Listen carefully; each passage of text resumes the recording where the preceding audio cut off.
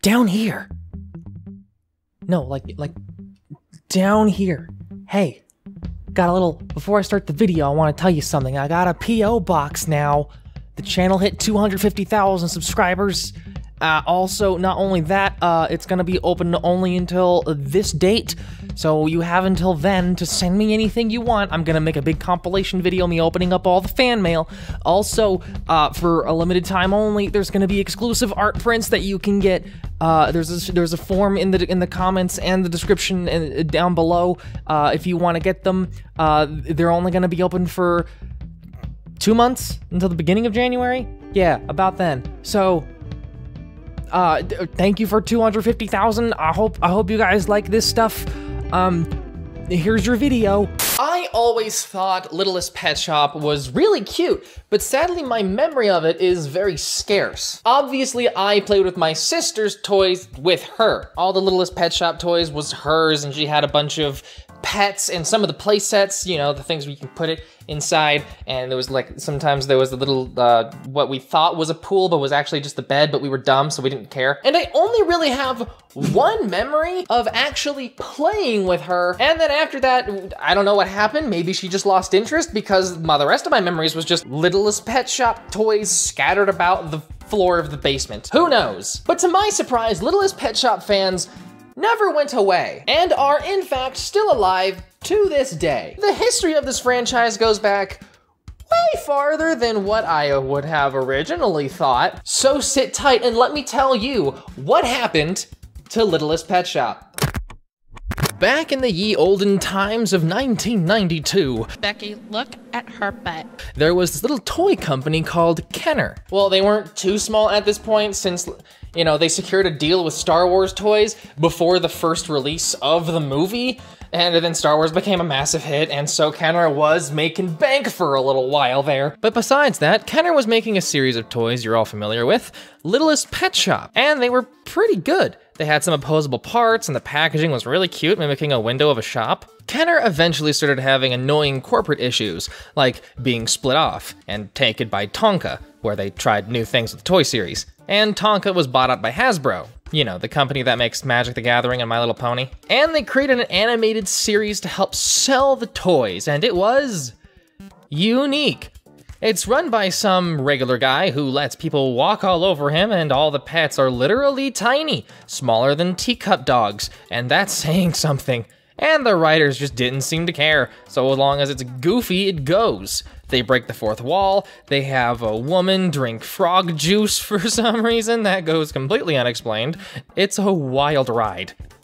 Like the monkey finding a literal banana planet, fashioning a spaceship, having it break, landing on the planet, and start to eat it, thereby endangering the well-being of the banana planet aliens. And don't forget the Darth Vader reference. The show from 1995 is a bit absurdist with its delivery. It adopts more of the philosophy of keep throwing things at the audience so they don't lose attention. Kind of like YouTube videos with a bunch of jump cuts in order to maintain your guys', you know, attention. But in this sense, it's just really the writing style and not the editing style. So long as it's funny and appropriate for children, it goes. Think of it kind of like Ren and Stimpy, if it was cute and not mentally scarring. Eventually, Hasbro just sort of merged Kenner toys into the slowly building monster that is Hasbro today. And Littlest Pet Shop had an awkward period where nothing was really happening during the corporate crap that was going on. But the Littlest Pet Shop brand wasn't actually bad, financially speaking. And so in 2005, they rebooted the toys. And this is the era of LPS that I'm most familiar with. Big eyes, cute designs, and Hasbro just knocked it out of the park with these during the time because everyone I knew wanted them, including myself. And when something sells incredibly well, you diversify the toy line so that it sells more. They made extra big toys, play sets. Okay, well, this one is obvious, but they made Tamagotchi ripoffs to capitalize on budding trends. They made an online game with plush toy tie-ins. basically whatever they could, they'd slap LPS on there. And typically when you see a company making this many variations to a toy brand, that means it is being successful. This era of LPS, this generation of LPS went through 5 generations of toys that lasted up until around 2016. And with this era came the 2012 tie-in cartoon aptly named Littlest Pet Shop, produced by DHX Media, the same company that brought you My Little Pony, brings you a show that isn't as wacky as the Kenner show and has actually some good writing. Oh my god, why is her head so huge? So there's this girl named Blythe, who just moved into the big city and she doesn't know what she's doing. And she stumbles inside the Littlest Pet Shop and finds out she can understand the animals. Wait, did you just say that you can understand us? And even when she tries to tell the shop owner, turns out there isn't some magical ability that's bestowed upon her. She can just talk to animals now without really any explanation. And there's like these 2 popular girls who are also like super mean to Blythe because they're like super rich and stuff. Allow me.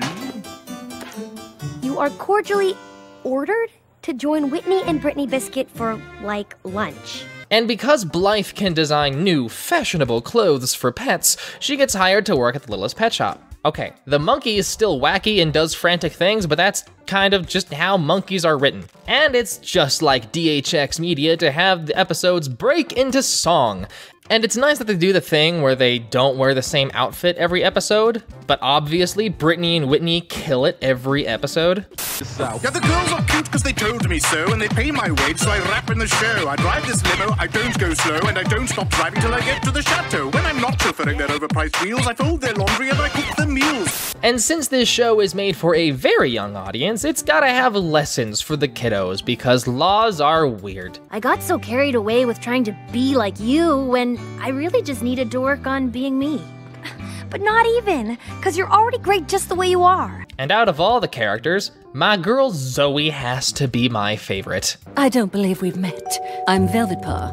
Fluffy Velvet Paw. Are you waiting for someone? So this show relies on making a bunch of characters, all of the animal friends, and having them be pretty one-dimensional to exhibit one very relatable trait. One is anxious, one is hyperactive, one's a diva, one's a worrywart, one's a dunce, etc., etc. And this isn't new, we've seen this before. You have every character exhibit one trait to an extreme so that it's more relatable for us as an audience in order to better choose a favorite character for us to want to buy that toy of that character. But the issue with them making these characters so one-dimensional and exhibit these traits to an extreme is that they can't really change. So any point for character growth is usually just thrown away by the next episode, if there is any at all. They have to keep the relatability to the audience, and that is more important than character growth. Luckily, since this show in particular is only trying to just entertain an audience and not trying to really develop the characters, it's just for funny entertainment purposes, people don't really care if there's character growth. Unlike My Little Pony, where they tried to appeal to the brony fandom, the older audience, which created a whole slew of problems because they also needed to appeal to 2 demographics, and so when they were trying to have characters have character growth, they would often just revert back to what they were before because, again, they need to make sure they're relatable for the younger audience, and that would upset the bronies because they're like, hey, why does Fluttershy have to have the same character arc like 3 different times? This show has the same setup as My Little Pony, but doesn't have the problem with the angry, horny, and obsessive fan base. Please watch my video on My Little Pony. I also made one of that show too. I actually really like My Little Pony. You've got to grab your chance to be great when you get it. Just like Albert Einstein became great when he discovered that theory about his relatives. My theory about my relatives is that they're very confused about me being gender non-conforming. I like how the writers for the show realized that the voice actress for Blythe, Ashley Ball, who is also the voice actress for Rainbow Dash, and Applejack just realized that they can write Blythe adopting a Southern accent in like any episode they want, and it's well within the acting range of Ashley Ball. What are y'all doing sitting around like a bunch of round sitters? I will tell you the whole truth at breakfast. I can definitely say that Blythe using text talk during normal conversations is a very unappealing aspect of her character, but that's really just because I think people who speak in text talk are cringe. Thanks for letting me borrow him. NP. Oops, that's my dad. Gotta go. TTFN. Blythe, that's wonderful. OMG, it's like a dream come true. Gotcha. I'll just get a ride with young me. I was JK. Really? TSC. That's so cool!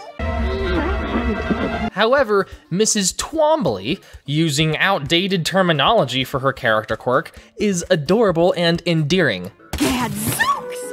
I'm afraid my sister's got the vapors again. I'm sick. Jumping, jiving jalopies. Good idea, Blythe. You check the nooks, I'll check the crannies. Oh, sweet sassafras. Yeah, and we could say stuff to you in French. And then you could, tell us what it means. Huh, that's actually a pretty good idea.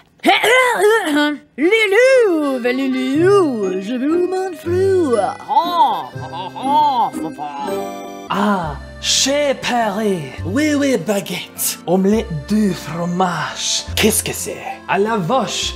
Et la pâche volée. Beep, beep, lettuce. The setup for this series is that every episode in between like season finales and season beginnings are all standalone episodes. But for the season endings, they usually have a big thing that happens that supposedly mixes it up and, lasts about 2 episodes, usually a 2-parter, which you never really see. Just like with My Little Pony. Like how at the end of season 1, Blythe leaves the Littlest Pet Shop behind to go to the fashion camp for summer. And because the pets miss her, they cheat the system so they can go see her at camp. Then they make a Coraline reference because they love reminding me of scarring yet incredible childhood movies. They manage to meet up, Blythe admits that she's not having fun at fashion camp, and then everything goes back to normal. Or like when she set up a booth at a fashion expo in season 2. So soft, like Sunil's belly. Huh? I ship it. And she wins the expo after almost having it stolen from her. And she gets her picture in a fashion magazine. They actually revisit this fact and have it inspire future episodes, unlike the first season finale. Okay, B+ for Blythe. What did you get, young me? An A-. My parents say it doesn't matter what grade I get, as long as it starts with an A. My parents said it doesn't matter what grade I get, I'm still a failure. Or like how they made a fundraiser for endangered animals. Or for the series finale, they did this. I know it'll sound like I hit my head during the emergency landing, but I can talk to rhinos. And not just rhinos, any animal. Oh, I know. You know? Talking to pets is just one more wonderful way that you're exactly like your mother. You knew that she could talk to pets too? So if you suspected I was talking to pets, why didn't you ever say anything? I knew you'd bring it up in your own time, when you were ready. Remember what I said about my little girl growing up? Daddy. Oh. Okay, yeah, that's pretty cute. The 2012 series of My Little Pony was Littlest Pet Shop was really fun to watch, especially since I already like what DHX Media does. I had a strong feeling I'd like this show all the same. But then, something changed. After the absolute success of the 2012 cartoon series, the show stopped due to faltering of the sales of the toys. And so Hasbro needed to take a step back and rework the toy line for a new generation of fans. And they tried this new animated series called Littlest Pet Shop, A World of Our Own. In this show, there's a parallel world purely for animals where they can escape the human world without any time passing. Now the whole story is focused on the animals, not bouncing between an A plot with the humans and a B plot with the animals. Now the designs of all the characters are super similar to better reflect the design of the toys. Now in terms of whether or not this show is better or worse, I'd say the 2012 series did a better job with the characters. However, this show is definitely more visually appealing. Her head's so huge! All the jokes are really just pet jokes and puns, and honestly, it is exactly my kind of humor. What dog or cat or rabbit in your life wouldn't want a human lap-shaped bed to sleep on? In a way, they're even better than the real thing because they never stand up. Spot me. Never gets old. She must be Pot Squirrel, because that is nuts. Currently, Hasbro is having the same problem that a lot of toy franchises are having nowadays, where their demographic is split between people around my age, we're 20 to 30 years old, who collect toys for fun, and their target demographic, little kids between ages 6 to 12, who they want to sell toys to. Well, their parents. They want to sell toys to their parents, whatever, you get what I mean. But the older audience isn't really taking much of a liking to the new direction that Hasbro's going with it because it isn't tailor-made for them. And since Hasbro is trying to appeal to a new generation and trying to save money because, again, toy sales are faltering for this franchise, they're reusing the models for new playsets, which isn't new, keep in mind, but for collectors, it's annoying, and the collectors are the older demographic. To the younger fans, it doesn't matter to them, it's a new toy. Hey, cool. I was young and didn't have any money. Any of the toys I got was amazing and magical. I didn't know about this idea of collectability, so I took whatever I could get. Now, this isn't really much of a problem as with other franchises, but it's still a little bit of a problem. But I don't think Hasbro's really trying to appeal that strongly to the older generation. I think they're really trying to focus on 6 to 12-year-olds. Because this is a franchise of small, adorable toys of animals, the majority of videos you'll see from the community are either, one, custom-made Littlest Pet Shop toys, which are really cool. I love watching those. It's like with the dolls of Monster High, just custom-made dolls and custom-made Littlest Pet Shop. That's cool. That's what I like to see. And there's also the weird skits where people just pretend to play with them and act out a scene, which I never understood why that became appealing to anyone, but then again, when I was growing up, I didn't really feel the need to share my playtime with anyone. I just played with myself, so maybe I'm just broken. According to Hasbro's annual report, they are currently working to build Littlest Pet Shop. The thing is, the sales recently have been so bad, they don't actually consider it a franchise anymore. In 2012, when it was at its peak, they did. Not anymore. Which is understandable, seeing as in the making of this video, I could not find an actual community online for Littlest Pet Shop. There's some videos, there's like one Reddit community, and other than that, that's it. The Discords, next to none, and they aren't really that big. There's only like a couple content creators I found that I actually enjoy the content of. But again, I'm not really the person who you should be asking. I'm in the age range of the demographic they don't care about all that much, so yeah, that doesn't really say anything. Sadly, over the last few years, Hasbro's main goal has been to build the Power Rangers toy line because they acquired the rights to it in 2018. The most they really said about Littlest Pet Shop is that they're reinventing it. I mean, heck, For Real Friends made them more money than Littlest Pet Shop between 2017 and 2018. And there are no public reports of 2020 and 2021, so just, I don't know. Sorry, I literally don't have access to information for that. If you ask me, Littlest Pet Shop didn't just fall by the wayside. What happened is it boomed and it didn't have the resources it needed to foster a good fan base. And fan bases, especially nowadays with toy franchises, is incredibly important because Transformers has a big fan base, My Little Pony definitely has a big fan base, and heck, Beyblade has a huge fan base. And those three franchises make up a lot of sales for Hasbro. Littlest Pet Shop doesn't have that. So is Littlest Pet Shop dead? No. Is it forgotten? a little bit. Is it coming back? It looks like it. But that's everything I have for this video. I have a Patreon if you want stickers and trading cards shipped at the beginning of every single month. Follow me on my social media if you want me to brighten up your timeline. And Hasbro, if you want to do fun influencer stuff, hit me up. I mean, my email is right there. Comment down below what your favorite memory of Littlest Pet Shop is for you. Stay beautiful and keep playing. Man, that French segment only reminds me how I pronounced Thomas Roman's name wrong in my other video.